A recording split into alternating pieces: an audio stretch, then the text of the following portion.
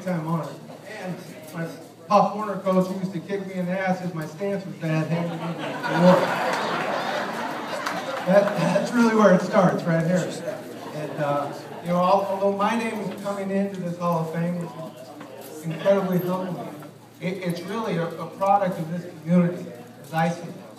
Because without this community, I wouldn't have been playing football on the DES field right out here, where everybody's parked, every other day, with Hanson brothers and Pearsons and all the neighborhood kids, and Jerry Gresham still on the sideline coaching even then.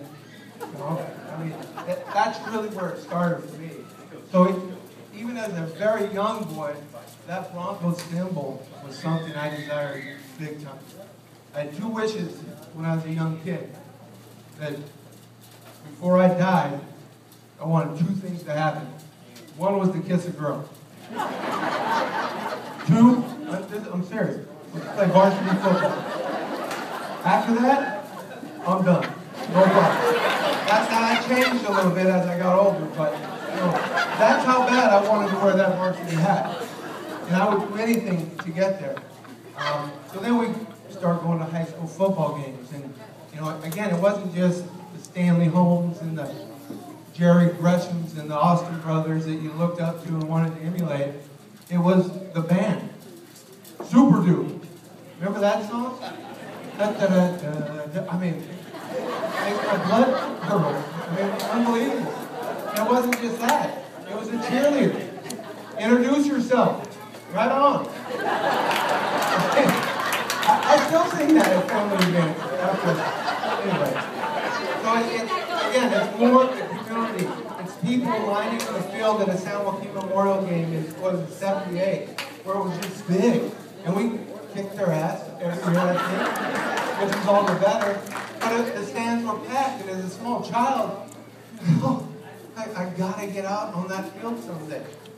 So anyway, that all worked out well. But again, it's this family and this community that makes that Bronco symbol so important. And you know, again, I need to thank my first coach, Albert Katrina.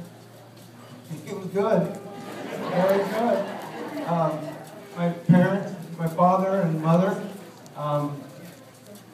and Bill Van Wert, who set up a match and let me win my first wrestling match, so I would think I was kind of tough. And then having to tell my father I wasn't going to play basketball, that was a very tough day. But thank you, Bill, for getting me on the mat, because that was a game changer.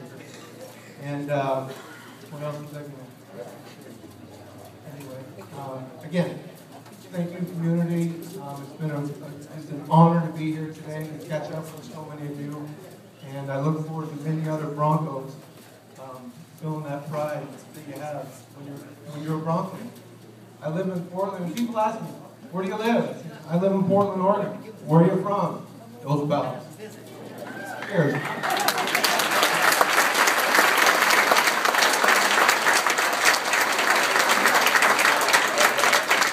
Our next inductee is Heather Homeo.